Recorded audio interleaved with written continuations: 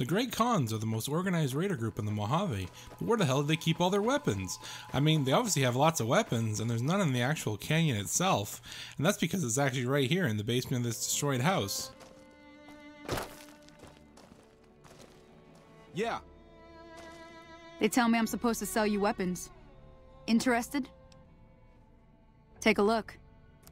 This is one of the most well-stocked ammo vendors in the game, so finding this one can be a huge help in any playthrough.